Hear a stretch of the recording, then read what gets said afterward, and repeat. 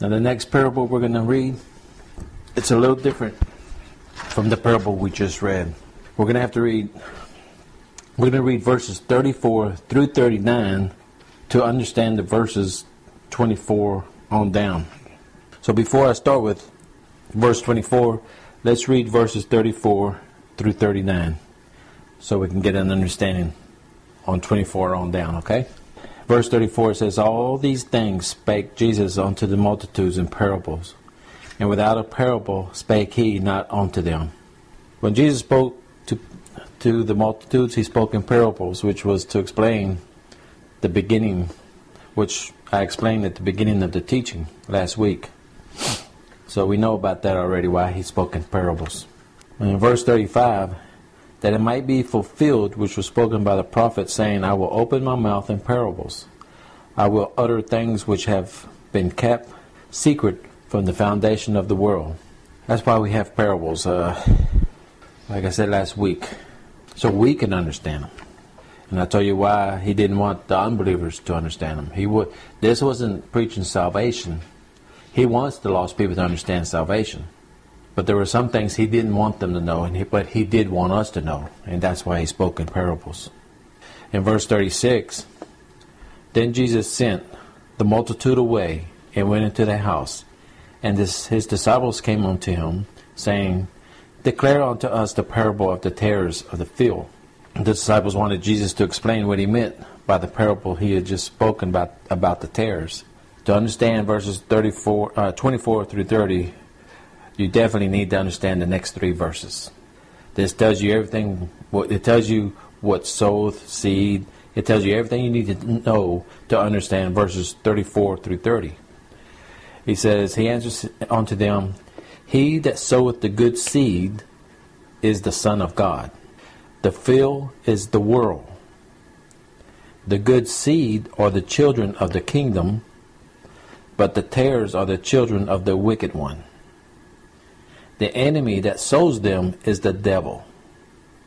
The harvest is the end of the world, and the weepers are the angels." Okay, right here, he tells us everything we need to know to understand verses 24 through 30. So the sower is who? Is Jesus. The seed is the Christian. The field is the world. The enemy is the devil. The tares are lost people. The wheat are the children of God.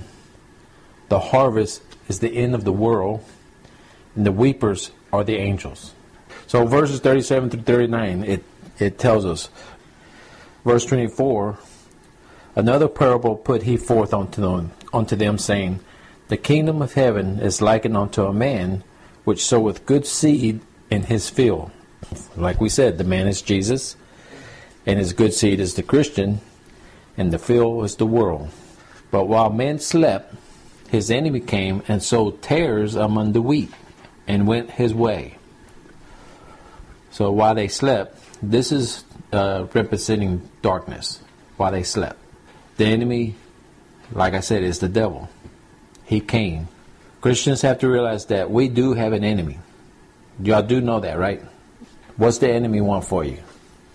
He wants destruction for you. The enemy does not want anything good for you. All he wants for you is evil. And he uses anything or anybody to do this. The devil will use anything or anybody to get to you. He can use people, whether it be relatives, friends, people you don't even know, but he can use people to tempt you or to bring you down. Anything. Could be like your job, like income tax, anything. Anything that can bring you down, that's what the devil wants to use. If he knows this can get to you, that's what he's going to use on you. Because once he brings you down, how can you have your eyes on the Lord? Because at the time, you're feeling a pity party. You're feeling sorry for yourself. Why this is happening or why that is happening. And if you're doing that, where's your eyes? It's not on the Lord. It's on yourself. Right? Is it wrong to be upset about something? No, there's the Bible teaches, just like when Jesus went into the temple and turned the tables over and everything, because they were using the table to make money. No, there's a righteous anger. Okay? There is a righteous anger. But make sure it's a righteous anger. Okay? But it was pretty much... Yeah. The first thing we did when we got home, we got home and prayed to it. When it first hit you, and most of us, it does get us that way. But then as soon as, and the Lord He will speak to you and say, hey, I got it under control. And then that's when we need to stop and say, yes, Lord. Just for a minute there, I forgot. Yeah. So there's nothing wrong with that. But when we get that way, we got to recognize, is it from the Lord or is it from the devil? Who wants us to be sad, depressed, unhappy? The devil. The Lord doesn't want us to be that way. That's why I've given the teaching on God's rest. We can have happiness all the time through the trials and tribulation of the world. Remember that. We can have happiness. He said we can be full of joy. And these teachings that I give you, you got to remember those. If you got to go home and on your notes, people who take notes, go home and look at those notes again.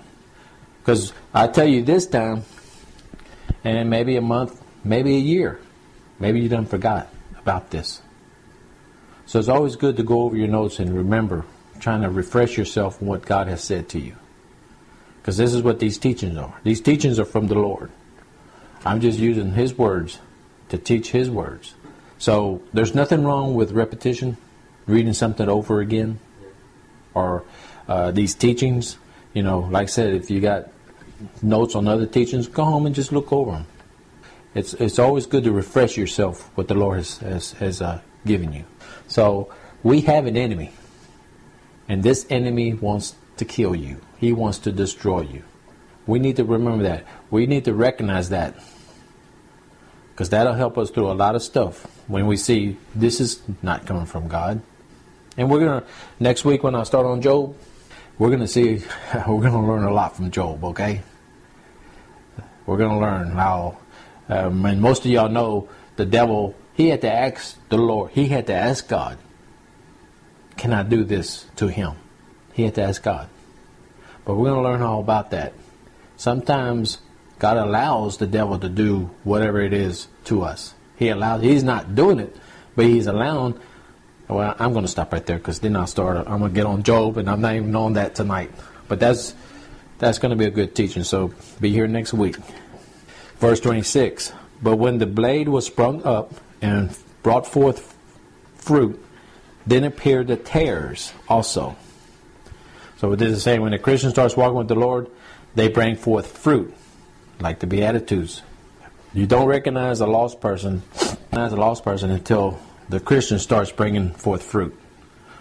The Christian and the lost person, until that Christian starts bringing forth fruit, he looks just like the lost person. They look the same. But right here it says that the tares were coming up with the Christians. With the wheat, the tares was coming up. You have to be a religious or moral person. Religious people and morally people can look like Christians. They sound like Christians, but the only thing between them and us, our heart, is with the Lord. Titus 3:5, I've told you before. It's not how righteous or how good you think you are that makes you right with God. Because believe it or not, there's a lot of people out there who think if their good outweighs their bad, they're going to make it to heaven. There's a lot of people out there who believe that. If their good outweighs their bad, they're going to heaven. But Titus says it doesn't matter how righteous you are. It doesn't matter how good you are. Unless you give your heart to the Lord, unless you get born again, where the Lord can wash you, cleanse you, you can't have His righteousness. Like I said before, you can't tell the difference between the two people until the fruits start producing. When the wheat starts to ripen and starts to bear grain, then you can start seeing the fruits. It's just like a baby Christian. When he starts walking, when he's reading the Word of God and he starts to grow, you're going to start seeing his fruits. God's fruits. That's the fruits you're going to see. Now the tares, the weeds, like I said before, I think last week, their fruits are just the opposite from the fruits of the Lord. They bring corrupt fruit. Remember? So until they start to grow, you really don't, you can't tell the difference. Like I said, you take a baby Christian and you take a lost person, there's not really that much difference between them. But once that baby Christian starts to grow, then he starts getting the fruits of God in him. The way your fruits will show is by just keeping your eyes on the Lord. You keep your eyes on the Lord and you're going to be producing fruit. And like Brandon just said, and your light will shine. It's not that you have to concentrate bearing fruit, or you have to concentrate, oh, I got to shine like a light, like a light. No, you don't think about it. Just walk with the Lord, the light will come, and the fruits will come. You don't have to concentrate on them. If you're walking with the Lord, all this is automatic. This is a promise that's going to happen to you. This is a promise from God. If you keep your eyes on me, you will produce these kind of fruits, and your light will shine. Philippians 1:11, it says, being filled with the fruits of righteousness, which are by Jesus Christ, unto the glory and praise of God. Being filled with the fruits of righteousness. Our righteousness comes from where? From us or from the Lord? All righteousness comes from the Lord. Now you got people who got their own righteousness. Like I said, morally good people or religious people, they got their own righteousness. But the righteousness we have is by Jesus Christ. Colossians 1:6, it says, which is come unto you as it is in all the world, and bringeth forth fruit, as it doeth also in you, since the day ye heard of it, and knew the grace of God in truth. When's it going to come on you? When you learn this. Ephesians 2:10, for we are his workmanship. I've been a Christian for how long? 30 years? He ain't finished with me yet. As long as I'm here on this earth, living in this body, with this sinful nature, he's going to be working on me. Until the day I go to be with him, then I'll be perfect. But as long as I'm in this body, I will never be perfect. The Lord will always have to be cleaning me, mold me into that Christian. A lot of people don't allow him to clean them. They like that dirt they have, whatever it may be. They like to think they're clean. They might, maybe a little lie, maybe a little cheat, maybe a little adultery. Just, they like to keep a little dirtiness on them. So they really don't want the Lord to cleanse them completely. And what's that mean? It means they haven't given them 100% of their heart. Because when they want to keep some of what they want, they didn't give the Lord 100%, all. So when we give our life to the Lord, when we give our heart to the Lord, just remember, you said, Lord, I'm giving you all.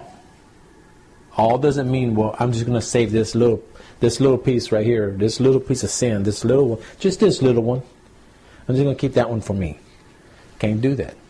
That's not giving them your all. Because the Bible says a little leaven, and which I'm going to read about that a little later. A little leaven, which in the Bible most of the time it means sin. A little leaven can leaven the whole bread, can make the whole bread bad. Just a little sin.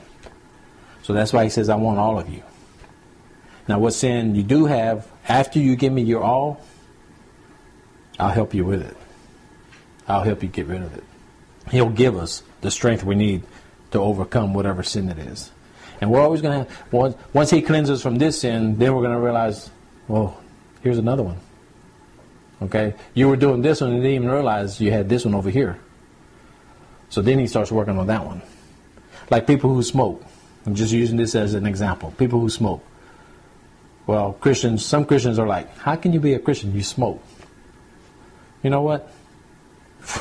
That ain't nothing. That ain't nothing. This person might have the sin of pride.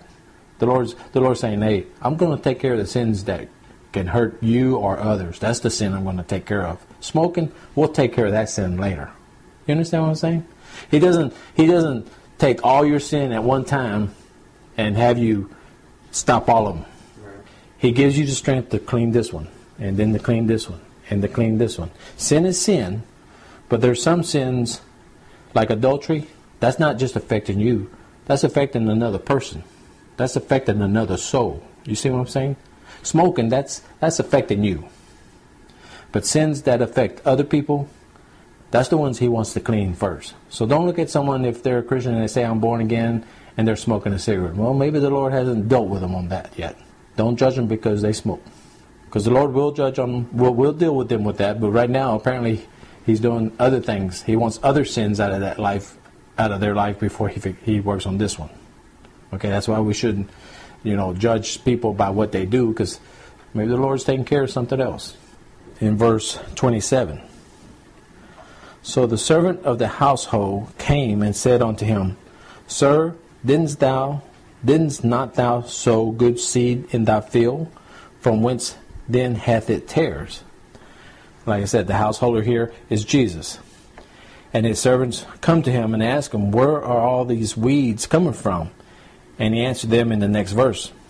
He said unto them, in verse 28, he said unto them, an enemy, and we know who the enemy is, an enemy hath done this. The servant said unto him, Wilt thou then that we go and gather them up? So his servants are saying, should we go gather up the weeds? If you're lost, then the devil wants to keep you that way. If you're a Christian, then the devil wants to tempt you and have you sin and have you fall and live a defeated life for the Lord. He is our enemy. He is our enemy. These are things he can do. And the servants say, should we go gather them up? The weeds from the tares from the wheat. And the Lord answered them in verse 29. He said, Nay, lest while you gather up the tares, you root up also the wheat with them. The Lord is saying no to the servants. You're thinking, well, why wouldn't he want to separate the two? Because servants don't know the hearts, like I just said a while ago, don't know the hearts of a person. You can look at me and say, man, that Jesse knows the Bible, he can teach, but you don't know where my heart is. Nobody knows where my heart is except me and the Lord. You might say, oh, for sure he's a Christian. Don't pull him up. But that person over there doing this or whatever he's doing, let's pull that up. Let's pull him up. So he told the servants, right here he said, the servants was the one asking them, should we pull up the tares, the wheat, the weeds away from the wheat? And the Lord said no. Because servants, later on in this verse, the weepers, which is the angels, they're the ones who's going to gather them up, because the angels will know, the Lord will show them which ones are Christians and which ones are lost. But the servants, we don't know. Verse 30. Let both grow together. Okay, let the lost people and the Christians grow together until the harvest. And in the time of the harvest, I will say unto the weepers, gather ye together first the tares, and bind them in bundles to burn them. We know what he's talking about, right? Right here he said, let both grow together. Let the Christian and lost people grow together until the harvest, which is the end of time. And he's saying, and at the end of time, I will say unto the weepers, and who's the weepers? Angels. He will tell the angels, gather ye first the tares. And who's the tares? Lost people. And bind them in bundles to what? Burn them. What's hell? Hell's where you're going to get burned if you're lost. So that's what he's saying right here. But gather the wheat. Now they're separating the two. The tares, the lost people, they're going down to be burned. But the wheat, which is Christians, they're going to heaven, to God's born. He calls it born right here because he's talking in parables. Remember, he's talking in parables. But what he's saying here, the lost people are going to burn, but gather the wheat, the Christians, and bring them to my house, to my born. Revelations 20, verses 10 through 15 will tell you about that. So we understand what he's talking about here? Now verse 31, another parable put he forth unto them, saying, the kingdom of heaven, which we said that was Jesus, is like to a grain of mustard seed, which a man took, which right here is talking about witness, Christians, and sowed, which means witness, he preached in the field, in the world. Okay, remember all these, what these things mean as I'm reading them to you. Verse 32, which indeed is the least of all seeds. He's saying the mustard seed is the least of all seeds. But when it grows, is the greatest among the herbs, and becometh a tree, so that the birds of the air come and lounge in the branches thereof. Okay, let's see what this says. The reason it says it's the least of all seeds is because when you receive the Word of God, it doesn't mean too much to you at the beginning. When baby Christians, when someone just gives their heart to the Lord, this really doesn't mean that much to them. They know one thing. They know what they want to live for the Lord. That's all they know. Okay, so that doesn't. They're the least of all seeds. So they're not really much there as a Christian because they're just born again. So they need to read this and to start understanding it. And when they do that, when you study and you grow, it makes you strong. Better than any medicine. Right here it says it's greater. It is the greatest among herbs. Herbs is a medicine, right? A lot of medicines are from herbs. So it's talking about medicine here. Jesus is better than any medicine. Any medicine you can take, Jesus is better than that. So we need to study the Word so it can make us strong, and you become solid and firm in your faith like a tree. And you got some pretty big trees out there. So this is what that verse is talking about. Understand the verse. We as Christians who are obedient to the Word of God have the rest and peace of the Word, right? And when trials and tribulations come, we're still full of joy, like I said a while ago. But lost people who see that, that's a witness to them. How can they be rejoicing when this is happening to them? How can they be rejoicing? See, there, you're being a preacher, you're being a witness without saying anything. Your light is shining. Because they see, well, I know this just happened to them, so why are they acting like that? Amen? That's a way of witnessing without using your mouth. That's the way you be a light without using your mouth. So people around us, we're a witness to them. We're either a good witness or we're a bad witness. You see? Did you hear me? You're either a good witness for the Lord or you're a bad witness. If you proclaim to be a Christian, and when something happens to you and they're looking at you, they're just waiting to see how you're going to handle it. Believe me, they are. Because when you don't handle it right, that's their excuse to say, well, why should I be a Christian if that's the way I'm going to act? That person's no different from me. When I first became a Christian, working at the shipyard, I used to cuss a lot. But I wanted to quit cussing because I knew that wasn't right. And had a sledgehammer and I was hitting something. I forgot what it was. But I did hit my thumb. And it did hurt. But as soon as I hit it. Now, for a while, I had already been concentrating on not to curse. At first I had to concentrate on it. Okay, don't say, at first. But then after a little while, it was just automatic. I didn't have to curse. I didn't have to say a curse word when something happened. It just wasn't there no more. Well, by this time, it was gone. So when I hit my thumb with that sledgehammer, and it hurt, it never even came to my mind to say a cuss word. But as soon as I hit it, I do remember this. The guys that were right there around, they were like, boom. I mean, they focused on me quick. They were just waiting because they knew I was a Christian. I proclaimed to be a Christian, and I had a Christian walk. So as soon as that happened, their eyes came on me like that. Because they were like, cuss, please cuss. So they could talk, say things about me. Oh yeah, you're a Christian. You know what I'm saying? But it wasn't there. Now the birds of the air, where it says up here, so that the birds of the air is speaking about lost ones, just like it says in verse 4. In verse 4, and when he sowed, some seeds fell by the wayside, and the fowls came and devoured them up. Back in verse 4 at the very top, we talked about that. So the birds of the air. Now who's the prince and power of the air right now? Satan. Ephesians 2:2. So when it says the air, he's speaking about the prince and power of the air, which is the devil. So these birds are lost people from the air, from the prince. They're under control of the prince of the air, which is the devil.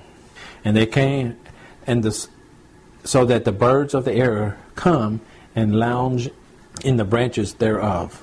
These birds, now listen, these birds, like I said a while ago, when you're going through trials, tribulations, and they see you going through it, rejoicing, they want that.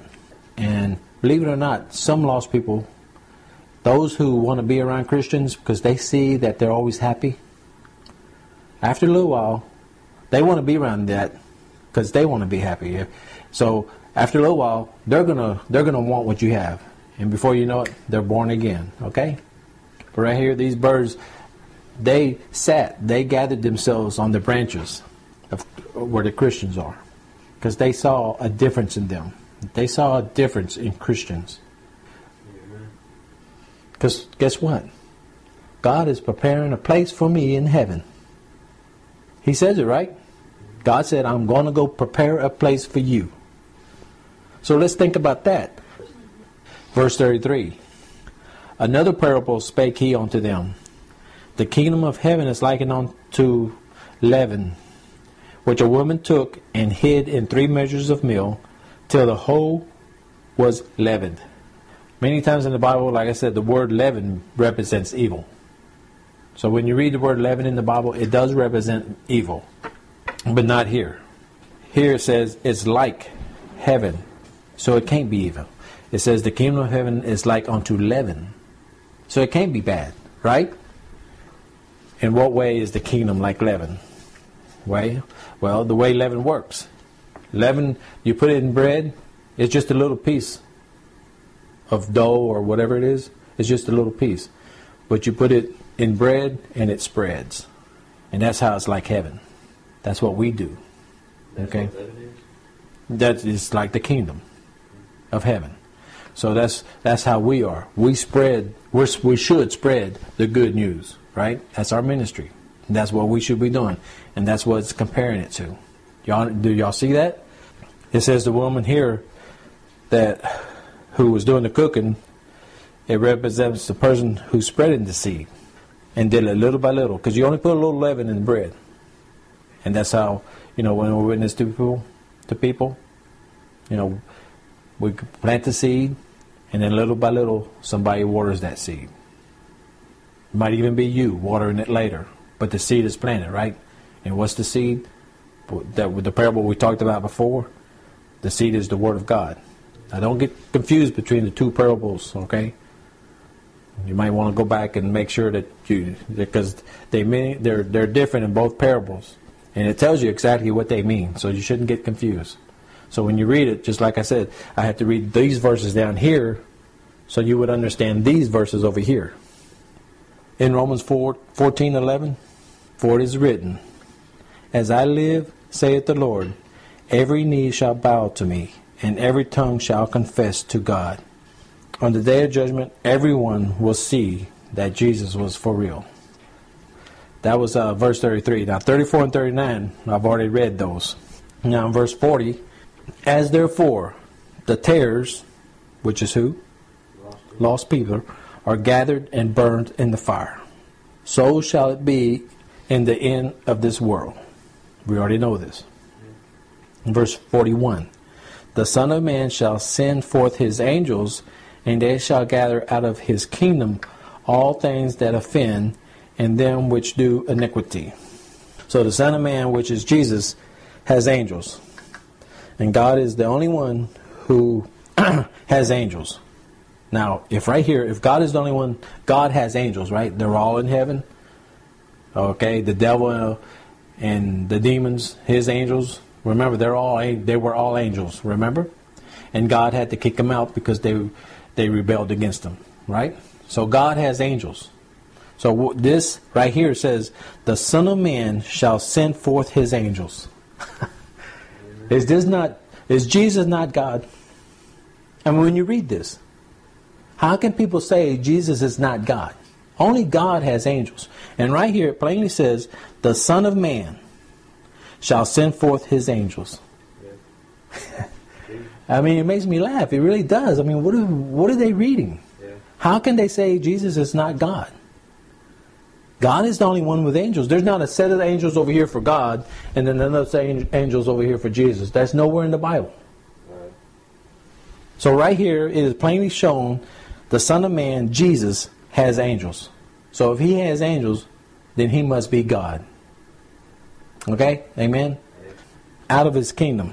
Speaking of the millennium, when you let Satan loose for a little while, in the millennium, it starts off all Christians. And it's for 1,000 years. But it's not heaven. Now, Christians are going to have babies. Those babies are the ones that are going to grow up. Heaven still make the choice like we did.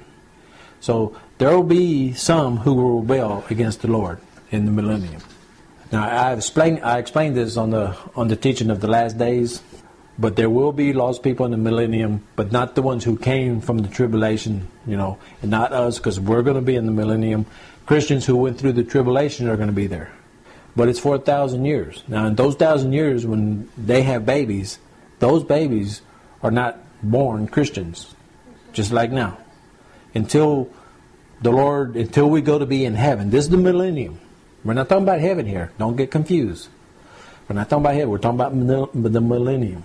The lion lays with the lamb and all that. Okay? But it's not heaven.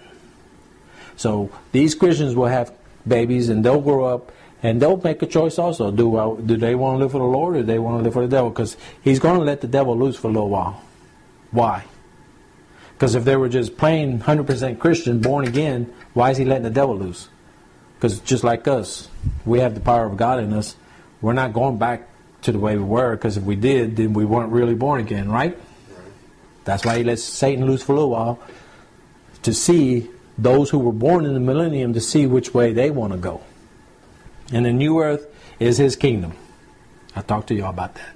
The new earth is going to be God's kingdom. 2 Peter chapter 3 verses 10 through 13 talks about that. It will be clean from any evil and sin. The new earth. Verse 42. And shall cast them into the furnace of fire. There shall be wailing and gnashing of teeth. Then shall the righteous shine forth as the sun in the kingdom of their Father. Who hath ears to hear, let him hear. Now who's going to have the ears to hear? Who's going to have the ears to understand these parables? Christians. The Christians who are light of the world. We are the light of the world, right? Matthew 5:14. We are the light of the world. It says a Christian that cannot be hid. So if our light is shining, the Lord says it in Matthew 15:14. If our light is shining, if we're walking with the Lord, if our eyes are on the Lord, not on what's happening around you, we are going to shine. We're going to be that light. All right? Isaiah 43:7. It says, even everyone that is called by my name, for I have created him for my glory. For his glory. We are going to glow. When we give our life to him, we are going to glow. He made us for his glory. That's what it means. Now I know, I'm not saying we're going to be perfect. There's going to be times that we stumble. But a Christian will get back on his feet. A Christian will get back on his feet. If you stay down and you don't get back on your feet, you weren't there. You hear me? You weren't there. Just like it talks about backsliding. The prodigal son, he needed to go into the world. He went into the world. And he didn't like it at all. And what happened? He came back. God made you for his glory. We have ears to hear. Because we're in here, everyone in here is born again. So we do have ears to hear. And we need to understand what he's saying.